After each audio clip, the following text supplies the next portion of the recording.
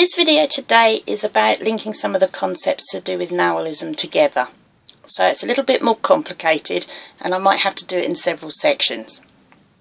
But I'm going to start by using the Nagual Insignia that has been presented by Theun Mares as known worldwide as the Caduceus. Okay, so we're going to use that as our template today and explore the concepts of duality, moving into Unconcern, which will also include things like the path of heart and control folly. So I'm going to just draw what we see as the Caduceus,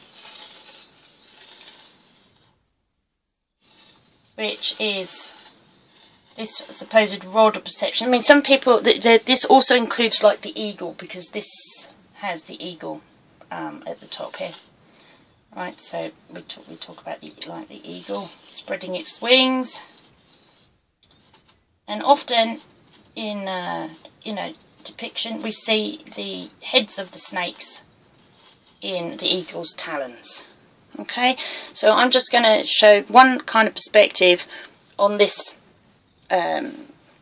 symbol, and let's see if we can start unpicking it to see how we can make sense of it for doing things practically in everyday life, in sorceric terms, obviously. Okay, so we have the two snakes. We have the rod, or the path of freedom, up and past the eagle. Okay, so the eagle's at the top, emanations. Obviously, but we talk about the eagle and the emanations, that they're all part to do with the geometry, the grids, this whole structure of this whole game. And the two snakes, light and dark, masculine and feminine, good, bad, all those kind of things are sort of woven in with this. And you can see that obviously he's got the heads of the two snakes in his talons. So from my perception, that is about crushing duality. Understanding that it is a dual plane, it is a creative playground down here, but how do we actually move out of duality and into freedom, so that then we can dart past the eagle. Okay. So how I see it is like a spectrum. Okay, these two snakes are obviously, opposite sides, or shall we say equal and opposites of some kind of neutral point in expression. So how I explain this, and I'll just get my cloth and wipe the board, right? So that's the Caduceus, the eagle, like that. How I explain this is that we just put it onto like a little seesaw or a spectrum. Okay, then we have sort of all the good emotions, shall we say, all the good feelings and all the experiences, etc., on one side, and all the perceived shadow stuff on the other. And what we're attempting to do is get it into a place of like neutrality, 0 point, if you like, 0 point, or in our terms, really, with this would be unconcern. But it's got to be inclusive, because you can't deny any of it, because this is a duality plane. Okay, so how I go about this is, well, if you are in, we'll say here, and let's call this pain, the feeling of pain. Okay, like homeopathy or any other balancing to 0 point, walking between the worlds, getting back to neutrality, you have to look at the equal and opposite of what you're experiencing. Okay, so for pain, so for example, that would be exactly there. It would balance it up, you see, to 0, and you would say that this is joy. Okay, so people go, but if I'm in pain, how on earth it'd be in joy? Well, this is all about gaining awareness. Remember, this whole thing, this whole game, if you like, is all about gaining awareness. So there is nothing wrong with pain, and there is nothing wrong with joy. Okay, it's just the fact that people don't feel that they have the freedom to switch from one to the other, or even include both in their perception. And the way you can do this is through unconcern. But you can only do unconcern if you actually are inclusive of both. Okay, so if you are having an experience of pain, it's the fact that you acknowledge pain. But if you want to actually incorporate it into the whole, you would look to see if there was somewhere in your experience, in your timeline, your lifetime, if you like, that at some point you would have experienced a moment of joy. And if you can find that moment of joy, okay, then pain, if you like, hasn't won. It hasn't got any more value or intrinsic value than what joy has. Okay, so it goes, I've had an experience of pain, and I've had an experience of joy. They both happened, and so therefore you actually come back to being, shall we say, the witness of the fact of having had both. Okay, so like fear, for example. Fear is interesting because you would put fear probably on the extreme end. So fear, and on the equal and opposite would be, well, most people would put love here. Okay, I'm not really into the word love because I think it's quite subjective and so many connotations to the word love. Okay, so we're just going to put well-being instead.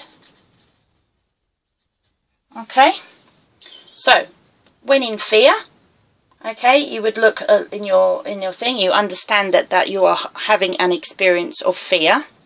Okay, to equal and opposite and bring that one into neutral, you would look along somewhere where you would find where you'd had an experience of well-being, and you would take yourself into that state. So then you could go, in the moment, you can go, okay, I know fear and I know well-being. Now that kind of awareness of having both, okay, and being inclusive of both, that they are equal and opposites, but they're on the same game level, if you like, of gaining awareness, then that can bring you into a neutral state. People go, well, they can't sort of turn off their minds or whatever. This is a way of, shall we say, reasoning out the concept of duality and trying to bring it into the point where you are free of that duality. Okay, so you're basically doing that. So let's think what else we can think. Okay, anger, because most people go, I can't be angry. Well, anger, anger here. Okay, well, maybe on the equal and opposite you would see that as, say, laughter. Okay, so again, find yourself being angry. You see you perceive the equal and opposite of being laughter. I mean, it could be joy for you. Let's not get, this is just a thing of like, okay, what is the equal and opposite of? Okay, the equal and opposite of anger for me would be laughter. So I think of a time when when I've finished wanting to feel this, which is okay to feel this. Okay, I have experienced anger. That's cool. Okay, I go into when did I last laugh? When did I last have a really good belly laugh? And if I take myself into that, okay, then I go, oh, okay, we're not caught here. This is about the freedom of choice. Okay, that you can be angry, and that's completely valid. You can be in pain, completely valid. In fear, completely valid. But if you want to do something about it, then you would look to the equal and opposite, if you like, in yourself, within. Okay, and look to those particular aspects of yourself as well. So you've got, instead of just having one aspect or two aspects, you actually have the whole lot. So when you might come up with something new. Okay, you might come up with something new. So you might come up with a situation of, say, grief. Okay, it's a process, and it's an expression all of itself. Okay, but this is actually how you you'd have to process this as grief so that you would know grief in its entirety. It's when you do that, when you've actually finished doing that, then actually you'd be able to look for the equal and opposite. And look, you know, most people go, oh, I had lovely memories. We had a nice time. When it gets to a certain process where it's not quite so raw, okay, and they go through, you know, processes of anger and all these other different things, you can still help this big thing by breaking it down and seeing what the equal and opposite is, and seeing if you can try and maintain some kind of equilibrium. Okay, so what do we do with this equilibrium of unconcern? Okay, well, once you actually know that you're actually gaining awareness, I also use the analogy of the whole fact that unconcern is the car park with your little cars, okay, with your little dotted lines, right to the big supermarket. And this is a big supermarket of life, or the big supermarket of experiences, of all the awareness. Now, some people go in and they know how to be a tin of beans or a tin of peas on the shelf in the canned vegetable section, let's say. And really they even look at their next door neighbour and go, oh, that's a different brand of peas, you know, but that's not me. Well, that's cool once you actually know where you are, but you just imagine just staying a can of peas in the supermarket for eternity. Well, that's not really what we're about, huh? We're about gaining awareness. But most people get stuck being in that particular aisle. They don't ever look to being a carrot from the vegetable section, or a loaf of bread from the bakery, or anything else. But this would be totality of self, being able to be all of it, okay, on many different you know, many different levels, all the experience you could possibly think. It's about that actually being available to this person in this car here, in this vehicle. Okay, so this is our vessel, this is our physical vehicle. And people get stuck in one or more of the aisles. They don't even look necessarily in what's in the next aisle. Okay, but we do our one aisle at a time. We explore and we expand. And as we expand, this driver in here knows what peas are, and it knows what beans are, and it knows what bread is, and it knows what soup is, and it knows what dried pasta tastes like, and it knows all the other things. It even knows what the mouldy Brussels sprouts, you know, taste like in the vegetable aisle. So all the experiences can be analogized to something in the supermarket, for instance. And what we're trying to do is gain all this knowledge, this awareness of, right, back into this vehicle. But to be able to go round all the supermarkets and experience all these things, really, you need to be relatively neutral about what you're doing. Okay.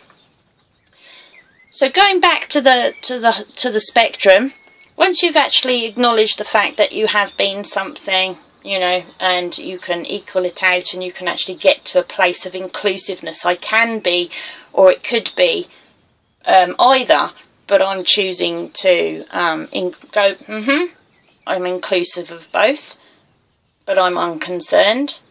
And basically you can start not getting attached to certain things. This is an analogy of having, you know, grabbing a trolley and being attached to the trolley. The cords of having to be something. Okay, well, I have to be this, or I have to be that. You know, dropping those cords to being a tin of peas, okay, is really valuable, because then it obviously brings something else new in. It's like, you know, it gives you the opportunity to go maybe round the aisle if you've never been round the back and seen what all the packet foods are like. Right, so every time you create an attachment to something, you're actually limiting what awareness you can gain. So the less attachments, the more you're free to roam the whole place. Okay, and going into the world can be seen like this, as stalking the world can go into seen like this as well. You go to your friends, and you go to work, and you go to school or some institution. You know, you have to deal with authorities, you know, you have to, or whatever, and you can use the same thing. What you do is you dash in knowing that you're holding a trolley. You go and deal with whatever little section that you have to go and deal with, and when you've done with that, okay, and you've interacted and you've been whatever you need to be in that situation, okay, then you can take yourself out to being in the car park, but you sort of metaphorically put your trolley back, okay, put your trolley back, get your pound back, and come back into the car park and be in your vessel again, okay. So that, if you manage to do that, that's actually what controlled folly is, okay. It's the ability to stay unconcerned, but go and actually delve into this whole range of experiences, gain the awareness from the experience, but don't hold attachment to it. Go, ha, I have had that experience, now I place my trolley back and I can come back into being in my being. Right? Okay, so what happens when we don't do the control folly? Obviously, attachments, very little freedom of choice, and in the gap of contradiction of it should be or it shouldn't be, okay, that's where the mind builds. Okay, that's where the mind builds in order to cope with the supposed discrepancy between something and something else. This is where morality comes in. The perception of morality, something is good, something isn't so good. Well, it just is. It's all there in the supermarket as one big thing. Nobody divided the supermarket up and went, oh, well, you mustn't go into this particular aisle, right? Because we need awareness of all of it. Because if you're going to experience the extremes of this, you'll only know the supermarket if you know this bit here on this end aisle, and if you've gone all the way and you've experienced this bit on this end aisle.